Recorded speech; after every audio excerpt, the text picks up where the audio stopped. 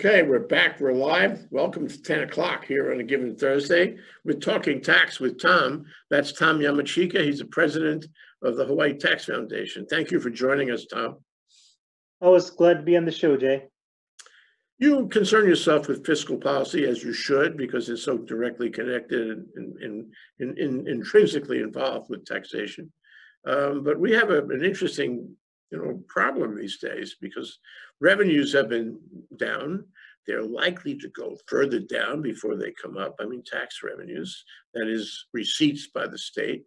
At the same time, the state is called upon to do lots of special things. And one third thing is that we have a lot of state employees who are home but not working and who are nevertheless paid. We don't know exactly how many. So the state has all these things tugging at it, fiscal things. The legislature was out of session for a long time. It came back for about a week, then it went into recess yet again, and it's going to be in recess until, I don't know, the middle of June. I'm just describing the universe of our discussion here. And the Council of Revenues is supposed to be meeting, next week, I think. And they're going to try to tell us what we have coming in. Oh, I can tell you. You don't need the council. I can just tell you right now what's coming in. Nothing's coming in. So, Tom, where are we? Where is the ledge? What are the burdens of the ledge? What can give us options, will you? Save us. Well, let me tell you first what what the ledge has done, and it's a very interesting situation. And there was an article that Senator Laura Thielen wrote in Civil Beat this morning. A lot of the action in the legislature in the last few days has been in deciding how to deploy the many millions of dollars that have been given to the state by the federal government for COVID-19 relief. In the CARES Act, there was I forget how much additional was sent to the state. $1.25 billion, pretty much directly.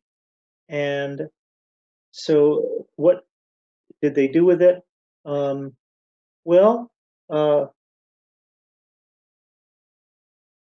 We earmarked $1 billion for budget shortfalls in 2020 and 21 to avoid furloughs and cuts. We gave neighbor islands, some money because the city and county of Honolulu got some federal money directly. So, but the less populous counties, weren't large enough to be on the federal radar. Which is something happening across the country. So some of that $1 billion went to them, and then about $650 million went into the rainy day relief fund, and that is kind of troubling to me because it seems, according to the Senator Thielen's article, it was there so the governor couldn't touch it. Now, one of the requirements, of this federal money is that you got to spend it by the end of the year. If you don't spend it by the end of the year, it goes back. You mean fiscal or calendar? Calendar year. By 12/31/2020. You don't spend it by 12/31/2020, the feds won't give it to you. Now, this is a phenomenon that's not unprecedented at all. We've had problems with spending federal money before. Department of Transportation had this issue. Department of Hawaii Homelands had this issue. Board of Water Supply had this issue, and where we lost it. Because we didn't spend it and we lost it. I remember some stories like that. Yeah, there was some tension, or at least we got some nasty letters from the Fed saying, you don't lose this money. I mean, you don't use this money. We're not going to give it to you anymore. And that's, I mean, it sounds What kind of about the rainy appetizing. day? What about the rainy day fund? Is that using it? No, you see, using it doesn't mean squirreling it away. Hmm. So you have to actually spend the money by the end of the year. Okay. Now, there are a couple of problems with that. One is kind of a self-made problem, and that is okay. So the rainy day fund now contains like maybe $300 or $400 million. You're adding another 650. Okay, there's a stipulation in the rainy day fund statute that says you can't spend more than half of it in 1 year. Uh-oh. But I think the legislature feels that it isn't a problem for them because when they appropriate the money, they can put another sentence in the Appropriation Act saying, "Oh, this provision doesn't apply." But there's one other thing that I think they haven't thought about, and that is we have a governor who has declared a state of emergency and is not shy about suspending the laws. And there is a provision in the emergency power statutes that says if you want, laws can be suspended by the governor to relieve suffering. And I think it's not a very large stretch of the imagination to say, oh, we've got needs of the people, like shoring up the unemployment insurance fund,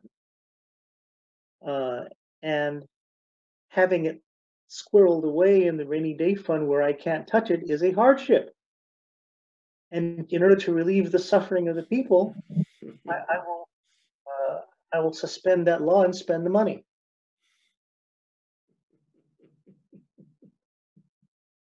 So are you saying that there's a contention going on between the legislature and the governor? Wouldn't be the first time. Okay. And it's not like the governor hasn't done that already, because as I wrote a couple of weeks ago, um, the governor already has suspended the distribution provision in the transit accommodations tax to basically stop TAT money from going to the counties. Aside from all the other suspensions that have nothing to do with fiscal policy, Right. like information practices, that sort of thing, it has nothing to do with the emergency he declared.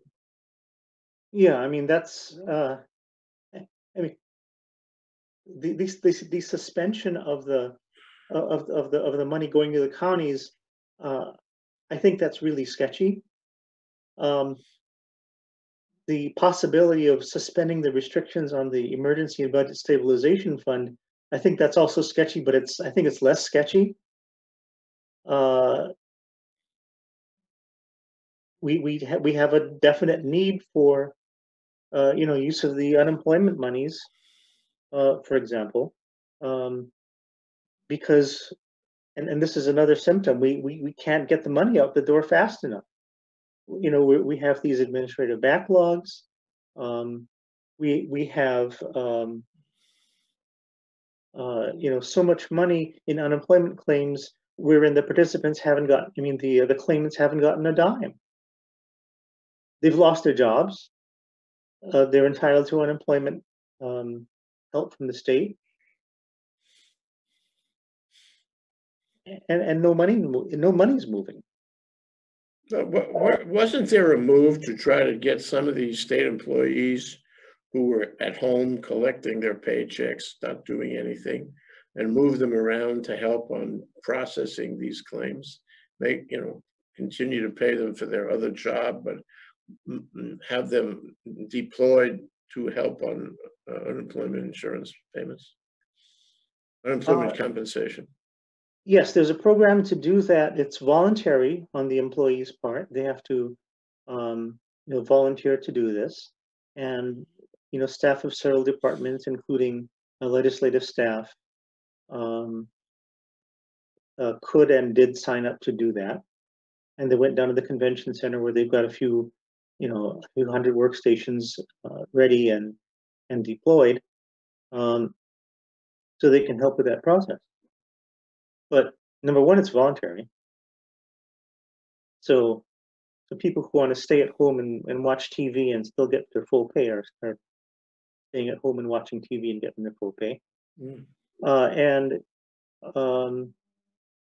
some of the unions basically say, no, you're not moving my people around. UPW, for example, explicitly said that.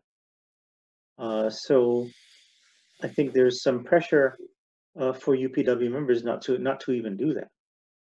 Well, let me say that in this show about New Zealand just last hour, we had Karina Lyons and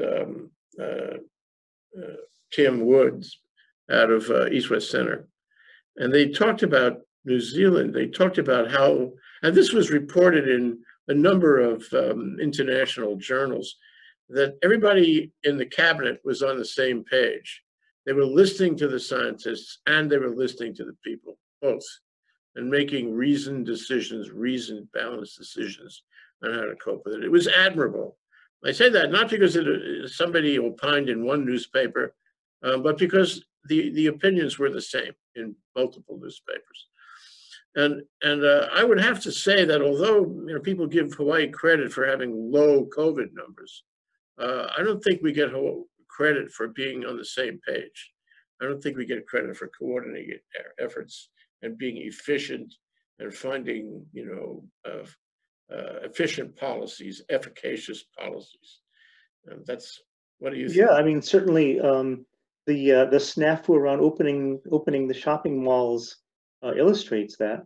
So the governor issues or goes on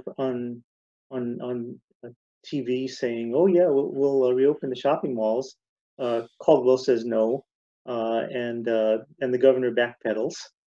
So we had to wait a few more days before we can get our shopping malls open. No, the problem with it is, we'll get back to the fiscal in a minute. The problem with it is if you open the shopping malls, the restaurants and everything, or a lot of things, then you take a risk that the infections will increase again. And you can't be complacent about it.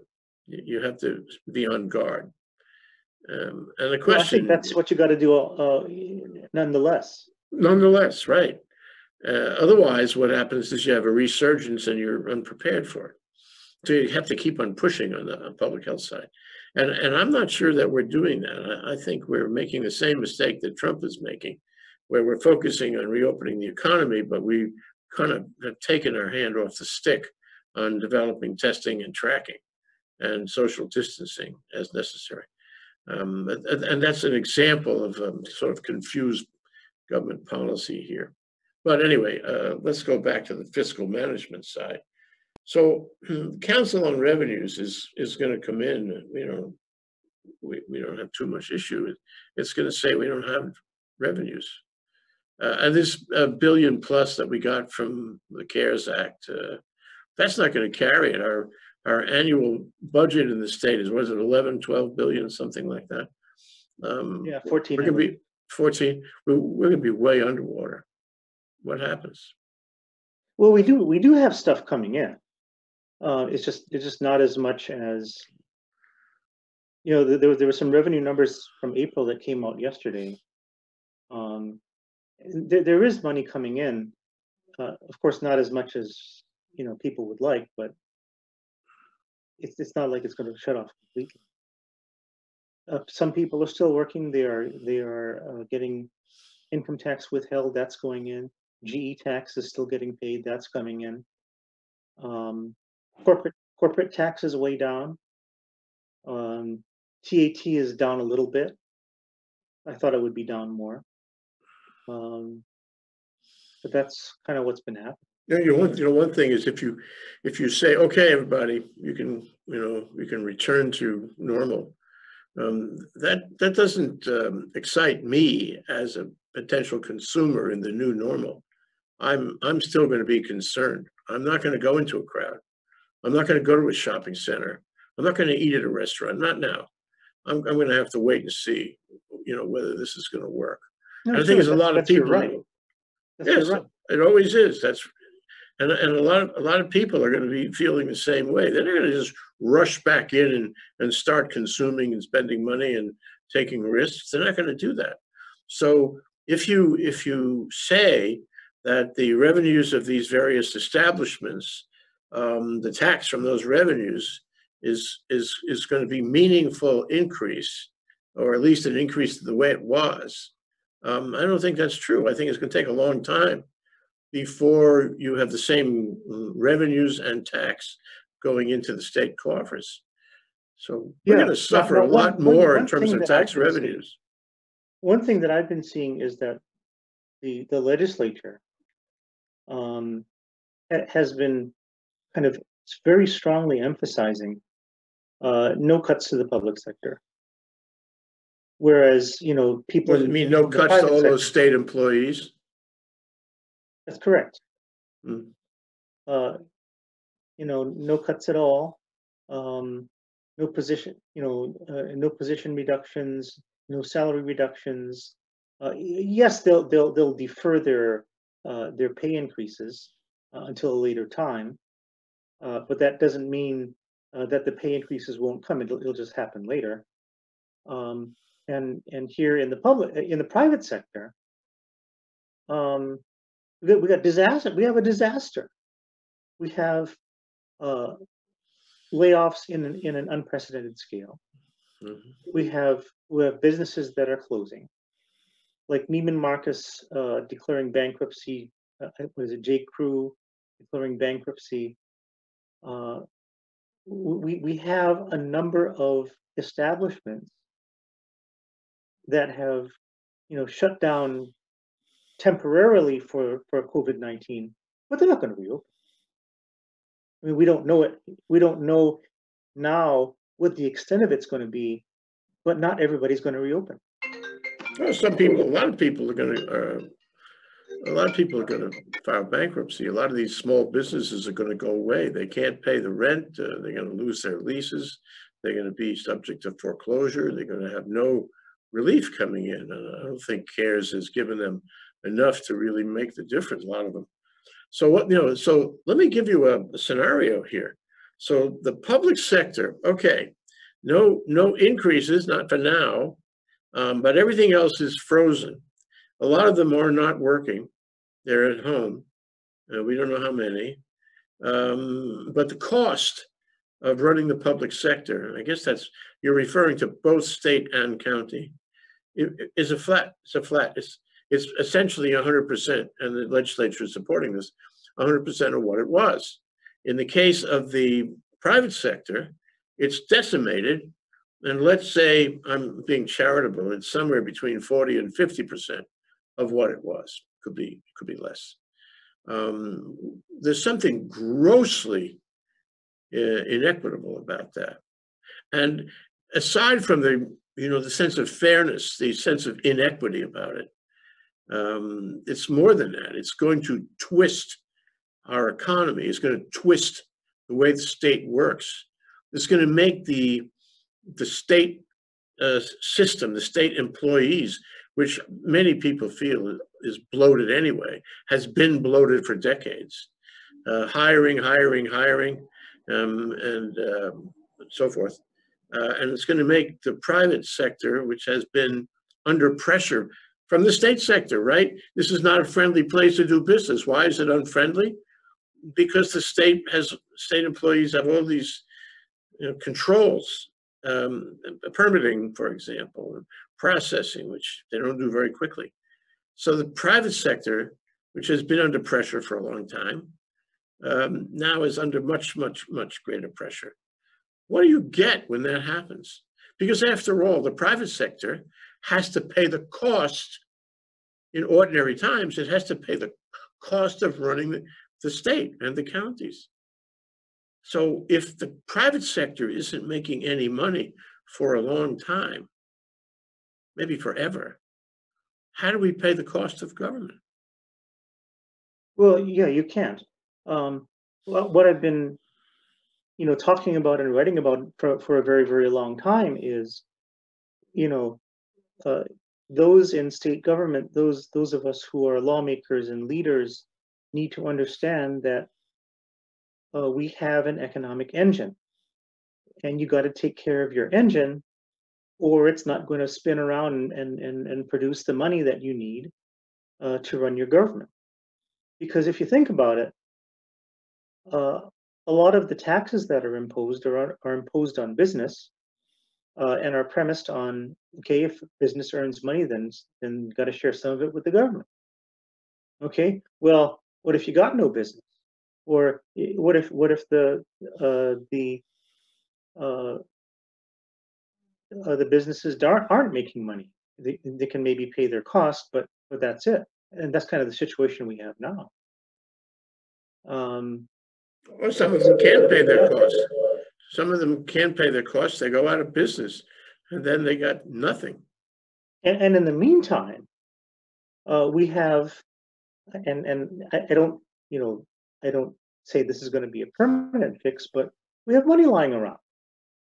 Okay, the legislative auditor has gone and queried our state financial system, and he's come up with a couple of reports saying, "Oh, have you considered this special fund or that special fund, or uh, all this kind of stuff?"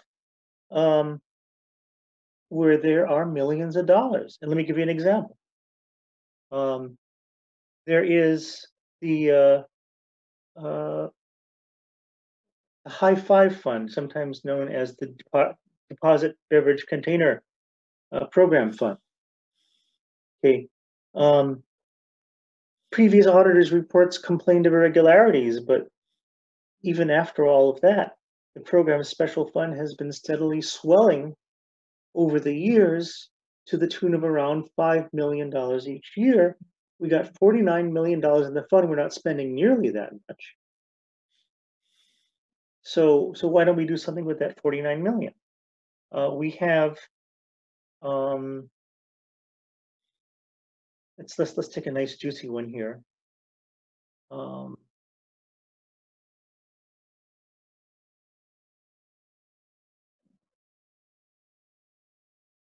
DBED has a dwelling unit revolving fund with $154.9 million balance, an average cash out per year of $17.2 million. The rental housing revolving fund has $362.7 million in a current balance, an average cash out of $61.7 million. So 6 times or 6 years worth of expenses is now in the fund. There is a Department of Transportation account related with the Kapalama Military Reservation improvements. It now has $109.9 million in it, an average cash out of 0. And I'm not making these numbers up. They come out of the legislative auditor's reports that have just come out. So, and as a matter of fact, we have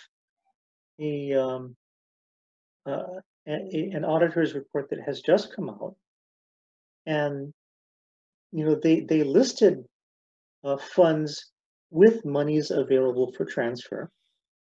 Checked with the AG about whether they can be transferred, and eliminated the ones that said, oh, where the AG said no, you can't do it. Potential funds available for transfer, $483.6 million. That's $500 million. Okay, what's it doing? What is that money doing? Why is it sitting around? Why isn't it going to help people?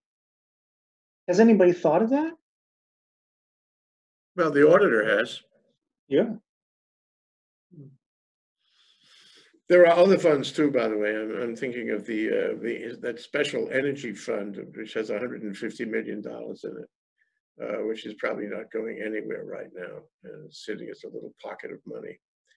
So I don't know if the auditor has it all.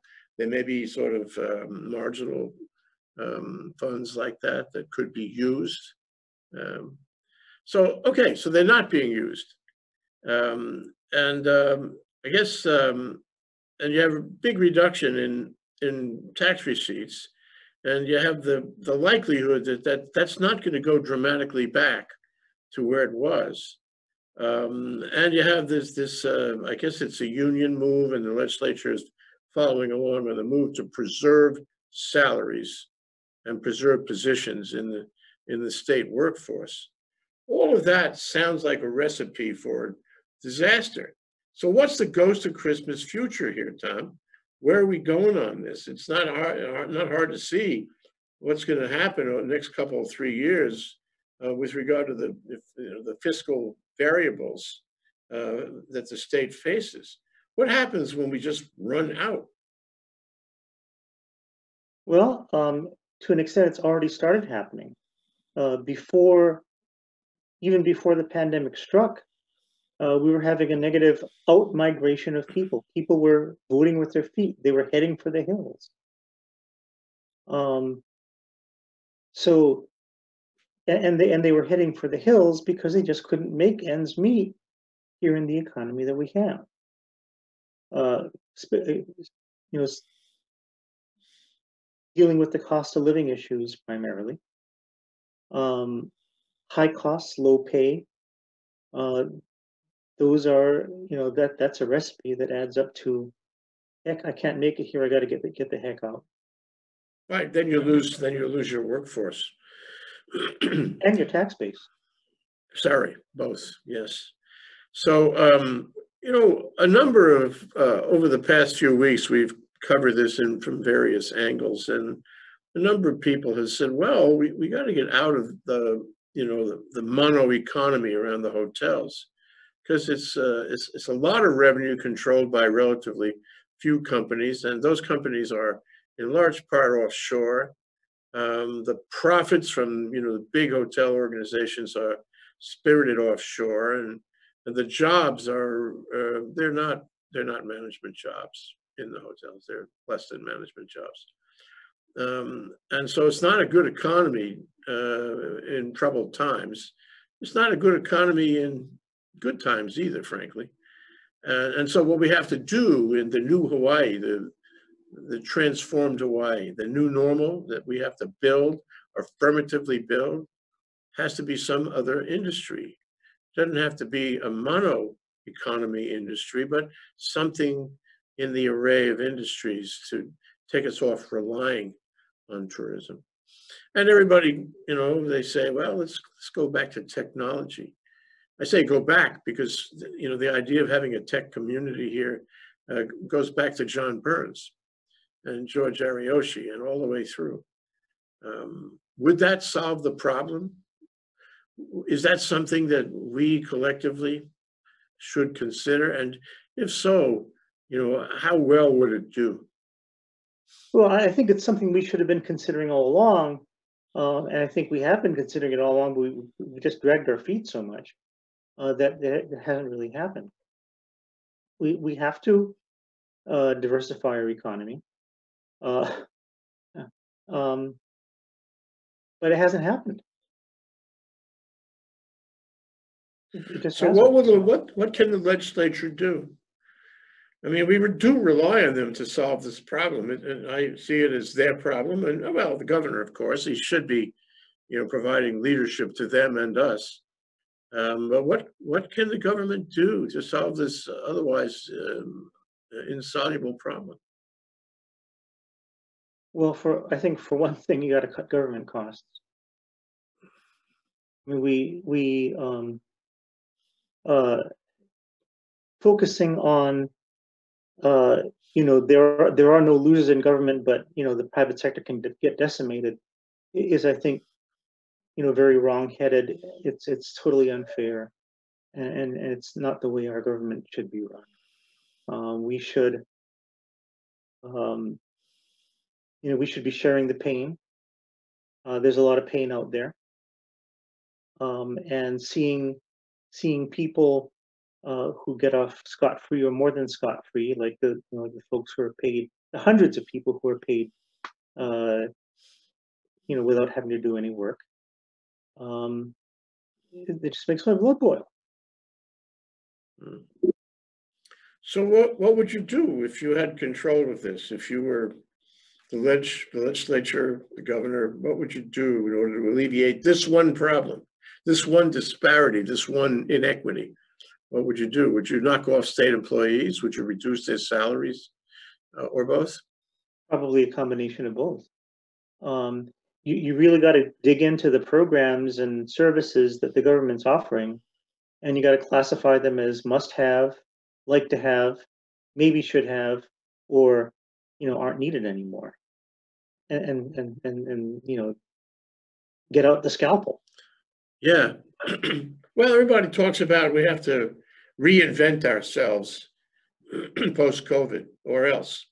And I don't think, apropos to this discussion, I don't think that the burden of reinventing themselves should fall only on the private sector. It has to fall on everything and everybody in the state. And the legislature has to make sure that that happens. Everything it touches should be reinvented, or at least considered for reinvention. Everything the governor touches, the same thing. And I don't know if there's time in the week or two they'll have after they return from their second recess. But this is something that I think we agree they should consider, not because it's emergent right now today, but because it will be emergent on a long-term basis in terms of losing what do you want to call it, the economic viability of the state. Do you agree with me? Oh yes. We have a war going on, and the war isn't being fought with missiles and guns. It's being fought with monetary units. You make it harder for a society to exist. You're not going to have people cooperating with the support of our government if they're not here. Yeah. And the cavalry is not coming to our rescue. Things are so dicey in Washington, you can hardly expect regular understanding and contribution to the problems in this state and in other states. Yeah, so, I mean, when I was growing up, it was very important in Washington for there to be collegiality, to work with people across the aisle. Now, these days it's a war zone. The people across the aisle are the enemy, and I think they actually phrase it in those terms. Wow, how life has changed. That's sad. Well, thank you, Tom. Let's do this again and take a snapshot in a couple of weeks. I think there'll be lots of things happening that we can talk about in that period. Tom Yamachika, president of the Hawaii Tax Foundation. So appreciate you coming down. Aloha, Jay. Thanks so much. Aloha.